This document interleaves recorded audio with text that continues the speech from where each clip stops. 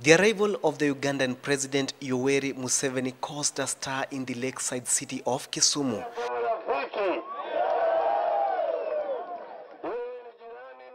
The visiting president, accompanied by his host, Prime Minister Raila Odinga, were forced to make several stopovers in the town to accept greetings from eager residents. More was in store for the Ugandan president, one of the longest-serving leaders in the African continent. He was installed as a Luo elder, an honor befitting his status. Na mtu anaitwa Ugola. Na Ugola maana yake yeye ametutoa katika umaskini. Kwa hivyo jina lake kutoka sasa ni Ugola. Despite the fact that Museveni and his host have had a love-hate relationship, Odinga was quick to narrate to the audience how Museveni was instrumental in saving him from being detained by the government of the day as he sought refuge in Uganda. When the security caught up with me, they told me that President Museveni wanted me to know that I will be given all the protection that I require.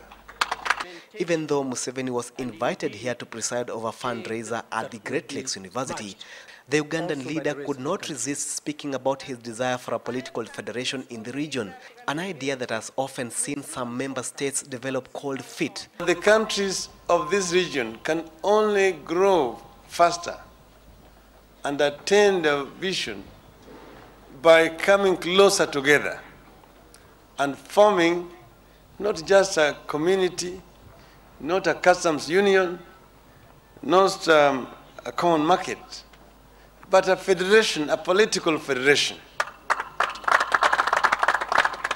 That we really need to bite the bullet and move that extra mile so that we can really solidify the unity in these countries. That's why we are talking about East African integration.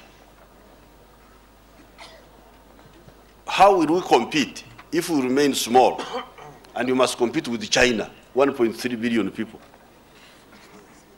China is 3 million square miles of land. You can fit Uganda and Kenya into China 30 times. Uganda and Kenya, you put them together, you put here 30 times. That's how Uganda and Kenya will be able to fit into the territory of China. They say in politics there are no permanent friends and there are no permanent enemies. Only permanent interests exist. Interests that sometimes supersede the need to have a political federation within the East Africa region.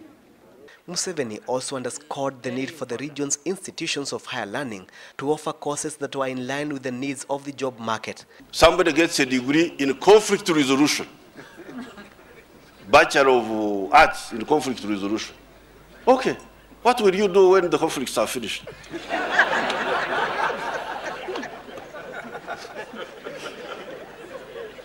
And are you going to promote conflicts so that you can employ these graduates? The funds drive raised a total of 31 million shillings, with Museveni contributing 8 million shillings and Prime Minister Raila Odinga contributing 6 million shillings. Thank you. President Kibaki sent a personal donation of 2 million shillings through Internal Security Minister Professor George Saitoti. Franklin Masharia, Citizen Weekend, Kisumu County.